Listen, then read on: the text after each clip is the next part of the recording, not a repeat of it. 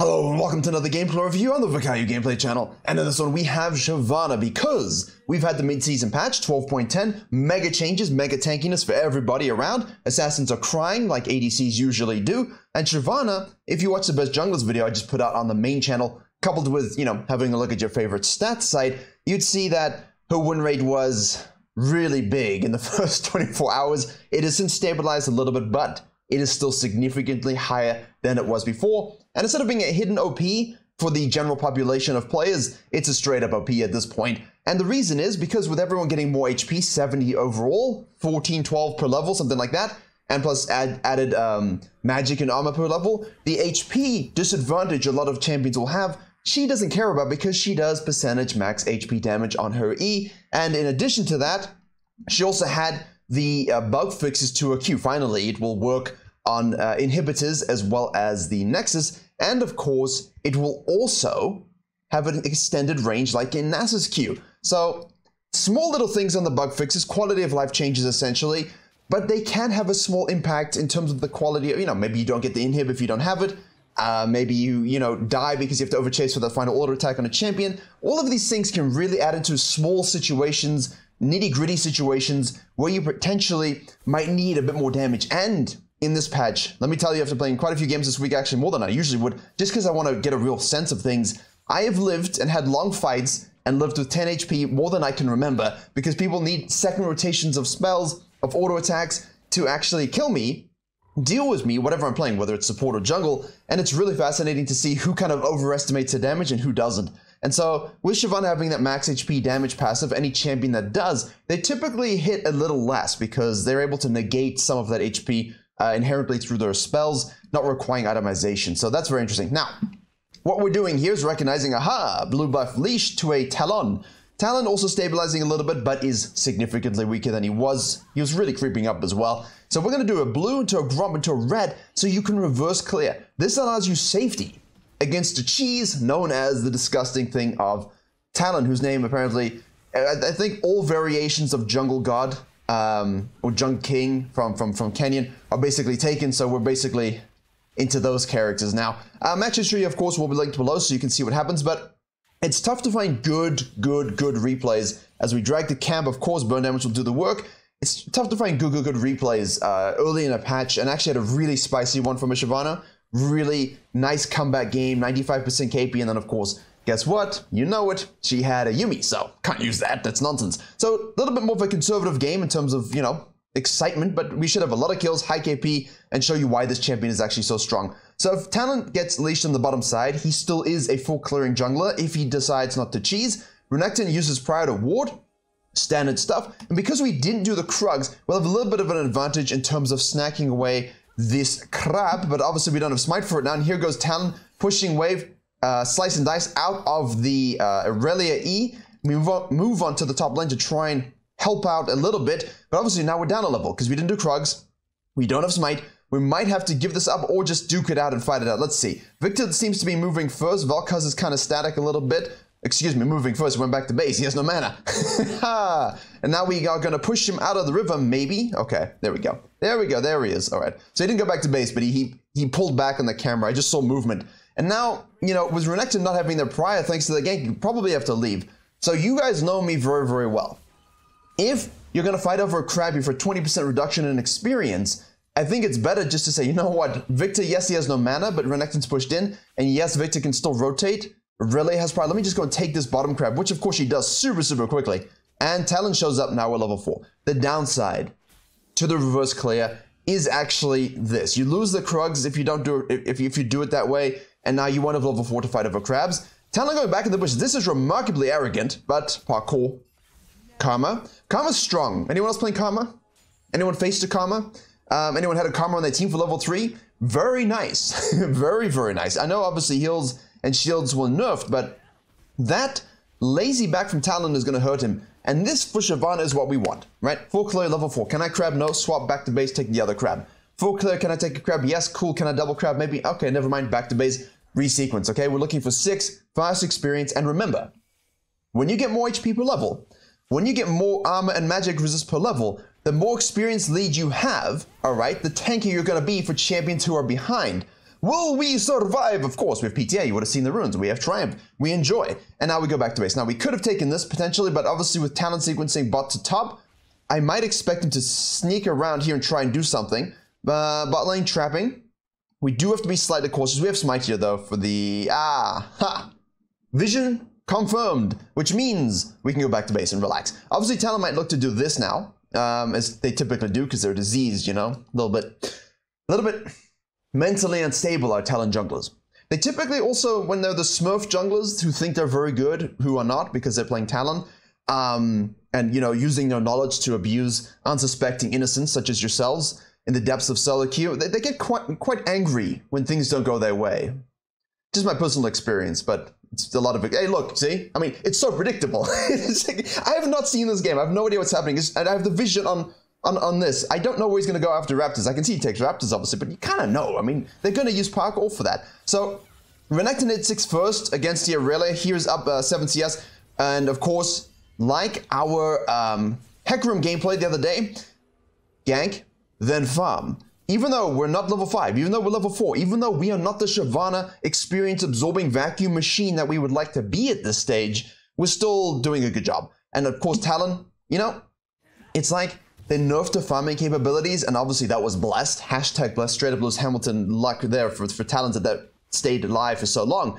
But then they realized, but he can still clear fast. Oh well, we'll play Talon again and just spam gank and farm as well. So he's definitely not as obnoxious as he was, but when you're playing something like SHYVANA, you have to recognize that if you AFK farm and do nothing against something like a Talon, you're gonna have a rougher time. So this SHYVANA is playing it very, very well, actually. I do enjoy. The reverse clear concept just to prevent against invades and cheese. Also the fact that we know, I don't like the fighting over the top crab a little bit, I think that took too long. But, you know, nice dive here instead of focusing too much on farm. Talon, of course, yeets back here if we're tracking CS. You'll see 40, he takes the Krugs, that's 44. Now he's moving down. Now I anticipate some movement here, okay, here and here. So hopefully, we want to drag the Raptors 100%. Oh man, this is so diseased when this happens. This is so, we needed to smite that and get it. Renata, yo, can we have something? I mean, I know it's Karma, but can we don't have smite for this now either. Ooh, this is good actually. I didn't expect this. But this over-aggression from the Talon and the Karma can actually come back to bite them. Over the wall we come, Talon has smite, we don't, which means, oh my goodness, we hit 6. Triumph. Wow, that was tough. Let's look at that again, actually. Let's look at that again, because that's really, really close, okay? Here we go. So, right here, okay, Talon goes in, we hit 6 because we're able to secure the red. We ult out to get our HP stacks. Draven ends up rotating, gets a kill. So the fact that we sneak away that red and Talon with smite up, as far as I can see, should not have lost that, right? He should not have lost that. He should have been able to do something about it, but SHYVANA comes out on top. She gets the red. I'll play it, baby. That's huge, right? Knowing and looking at your experience bar, how close you are to 6, determines whether or not you want to take that fight.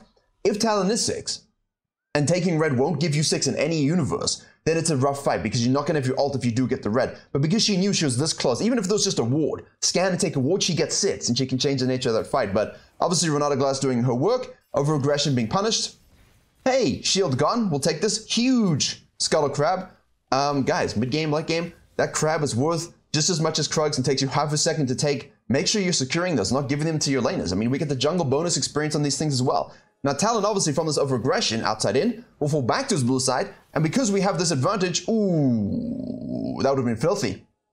But, give him a taste of his own medicine. Now, Talon's gonna hibbity-hoppity here, warded, now we're upper level, thank goodness. I mean, this is a game-changing fight there, but the SHYVANA played it so well. I mean, wait a second.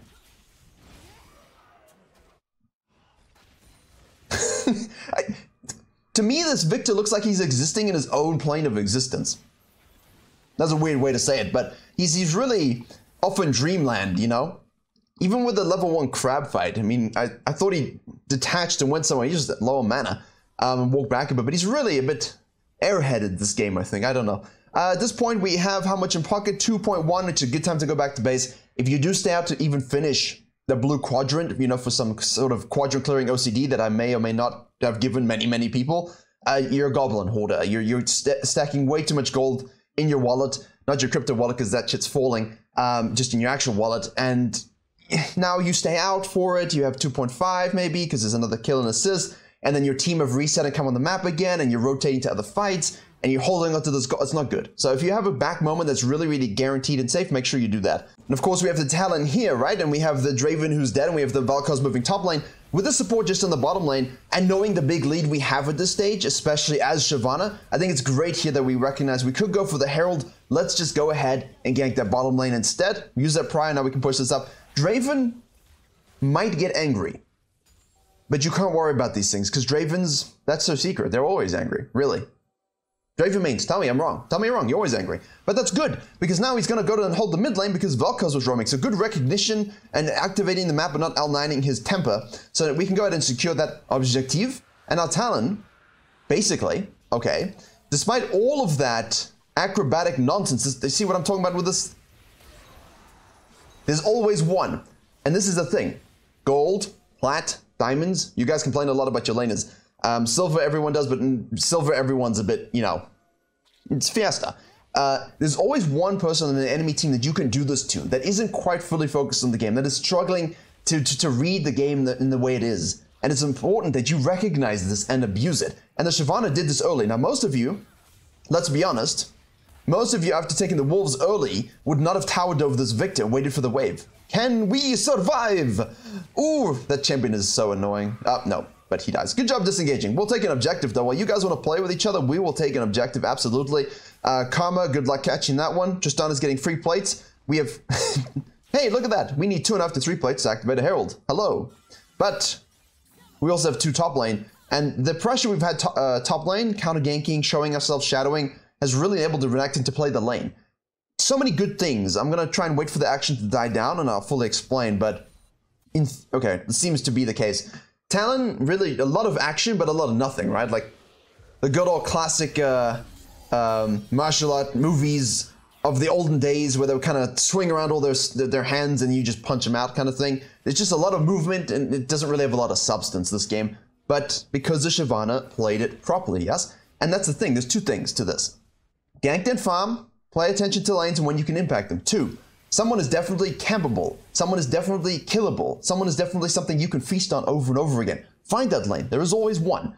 Secondly, if you do have a winning lane, the best way to support it, what is that? It's to make sure, okay, that we actually go ahead and allow them to win the lane. And that's what happens with a lot of players. They don't allow their laners who are winning to actually win the lane because they say, oh look, Renekton's pushing the Irelia, cool, I'm going to focus bot side, or I'm going to counter jungle.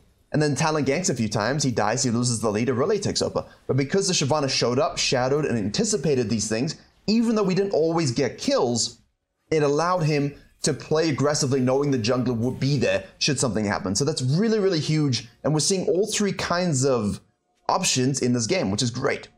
Now, Tristana on the bottom lane, hammering away at those plates. That is the downside of this play, but we obviously have the Herald. We infuse ourselves. Not a lot of core SHYVANA sequencing, but as I said, the E max HP thing is really, really huge, and she was strong before, you know, so it doesn't really care about those things. The quality of life buffs are really a weird sucker sometimes. They can do wonders and they can do nothing. It really depends on the champion. So we've procced the bone plating there. We do have ult available, so we're just going to yeet in over this and make sure we snack that blue. That's mine. Talon's now down a level. Parkour gaming won't really matter. We hit that E. Parkour again. He now smites. Good job, Valkyr's. We'll take that. Thank you so much. Bolding, but bless you, sir. You know, it's tough to acknowledge that. I mean, I'll probably join you in the next 5 years. I should just go Ragnar soon, I think. What tattoos should I get and put all over my scalp? Actually, I went on a bit of a rampage about the tattoos. I had to stop and bring it back to the game. So, SHYVANA now covering the mid lane. We're going to push this up. The game is seemingly in a good spot, but a lot of champions and players in lower elo games, and I just put something like this on my Patreon, by the way, a silver player said, look, my early game was so good and pristine and lovely and exquisite, and then I had this huge lead and we just lost. Like, it doesn't really happen like that. You have to see it through. And at the same time, even then, your early games are not really that great. It's more like, say, even if you have a 7 out of 10 early game, in terms of the targets you want to hit, the enemies are not capable of punishing the 3 you didn't. Higher up you get, obviously the more punishing that becomes. And if you don't see your lead through, you will lose, especially with bounties. So exhaust used, well, basically the berserk is just so insane. You see how she's positioning herself? She's just positioning himself in front to do as much as she can until she gets her ultimate, and then she's gonna go in here, make sure the Victor's killed. The Renata's doing great stuff in the back line. The Valkyries came in to shoot his laser eyeball. And can we snack something? Oh, well, that looked like it almost missed, but good thing for her, the AoE on that E is ridiculous. Unnatural and stupid and ridiculous, but it is what it is. So, well done, well positioned, and obviously here we've gone the Frostfire Gauntlet build into Demonics. So, Demonics and a few items, a lot of items actually. The patch notes were just huge on these changes, and I've tried my best to remember literally everything.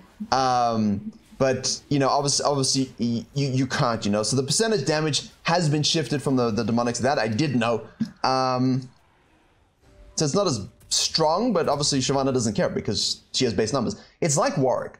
They nerfed his Q heal, but his passive heal, that hasn't changed at all. So that's why he's looking good, even though you might not expect him to, you know? So, right. The game's in a delicate balance in terms of we have a huge lead. And it's been such an unassuming lead to gain, hasn't it? You just let the guy be aggressive, you play around it, you make the right decisions based upon what you're seeing, you put yourself in the right position as much as possible to make the right plays, and typically you just punish people's over-aggression, and if you make the right moves yourself, 806, that's easy. Mid lane, what do we have? Really split pushing bot lane.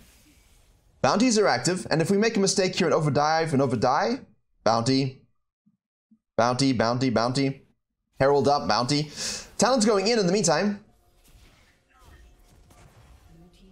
Kind of waiting to see if we can get an engage. This is remarkable patience. Renekton's on the other side of that Victor stun field, so we do have to be careful. See what I'm saying? You see what I'm saying? Beautifully done by the SHYVANA to actually get over the wall there. Excellent patience. Do we have an E to use? Yes, we do. Yes, we can. Valkos has got to deal with the SHYVANA, but the Renata saves the Renekton. But the Renekton 100% made an overcommit move. And just again, last night at coaching, same exact things. Huge leads, big fed, nice stuff. Ego into 1v3, die, and now your whole team is disparate back timers in a rough time. So patience and knowing when to make these plays are good. So we've had a lot of back and forth games recently. The Hecarim macro one is a good example. Long game, that one, but really rife with these kinds of mistakes and deaths, even from the Hecarim itself. That's why I included all of that in the video. But the SHYVANA, not so much, and that's why it's good to look at what we can do and what we can't do. This is a desperate play by a desperate lady, by a desperate player. You cannot get this. Sorry, ma'am. This will be our Herald. We're gonna snack that away. Thank you so much. And now the game is basically all but over. 22-6. It's weird because it didn't look like it would end up this way. I'll be honest with you. You know, when we're having the fight over the red buff, you're thinking, okay, something really interesting, but it turns into such a big snowball because of the SHYVANA. It's always jungle difference most of the time. Except when it's not, but then it still is. But then it isn't. You know what I mean, right?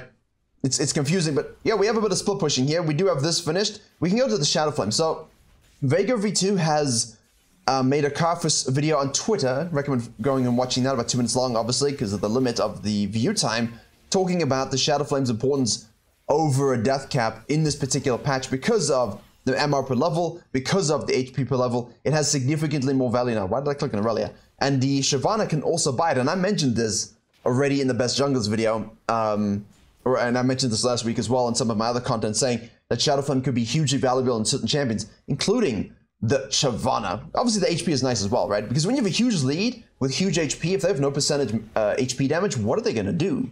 You know, what are they actually going to do to you? It's going to take them so long to kill you. Aurelia, I think is so annoyed because she was so damn close to having good things in the top lane. 0.5 speed, excuse me. There we go. And of course we're alive because Karma. Sorry, Renata. But Karma also. Some of these supports are really... I'm interested to see how the meta fully develops as we kind of figure out, okay, what is truly the best? And how do we play around it? You gotta let the game breathe, right? Gotta let the game breathe. I know we're gonna deal with some big outliers, like Talia just got a huge hotfix because that champion was disgustingly broken. Like, whoo, that was, I didn't even make a video on it yesterday because I knew it was getting nerfed on hotfix because I mentioned it. But we have to see how the meta develops in terms of what becomes truly outrageous. Draven's just along for the ride. Renekton has done a great job, but again, still along for the ride. And SHYVANA's the one with the kill pressure, the damage, the tankiness. her team's doing a great job, but they're playing around her. You know, she is leading her team. So a lot of you can say, oh, the laners are so great. I mean, 7 out of 25 for the Renekton. You know, 11 out of 25 for the Draven, which is actually pretty decent in at this stage for an ADC. And of course, 11 for Vel'Koz as well. But it's the SHYVANA that's 18 out of 25, you know? And she's just controlled the objectives, controlled the waves. And who can fight her at this stage? Who can fight her? That's why we're here. Nobody. Nobody. That's it. Nobody. Now, if you are in the situation as Talon, people always ask me this, what do you do? Well, firstly, don't make plays like that.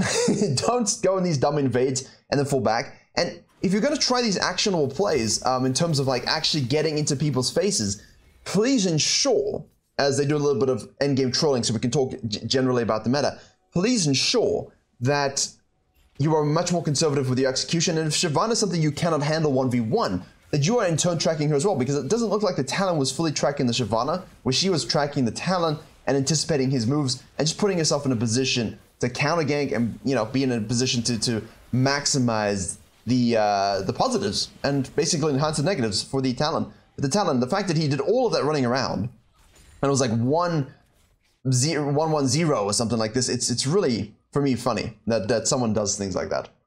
I don't understand it. And if you are in this negative situation, hey, wave clear, wave clear, wave clear. You do have a Victor. You do have a bit of a split push component, but it's really a mental game because it takes patience and giving up towers and barons and inhibs. Oh, it's so difficult to do. And again, I recommend the hack room video for more specifics on what you have to do in these kinds of games, because we talked about it quite a lot in there. And a lot of the time it's quite repetitive. You know, it's the same kind of thing, same kind of concept, no matter what champion you're playing. Now, we're just going to siege. This is the most important thing that I can tell you in this particular situation as the SHYVANA's team. You have 2 inhibs down. You need to push this one. These 2 will push themselves up. If you have someone that can kind of push and force rotations that makes this easier, do so. If that's you, be that person. Which in this case it is SHYVANA. Hey, look, it works now. Bug fixes. Bug fixes come through big. You laugh, but if she died and didn't get that because she didn't have the ability to actually hit it, right? And now the enemy team went for the Baron in another game state, that's costly, but because she could actually take it, it might change the nature of the game. Now, I don't know what you think you're going to be doing to a SHYVANA with Frostfire, Demonics, Shadow Flame, and the Shadow Flame, obviously the anti-shield component is huge as well. We live, obviously. No one can kill us.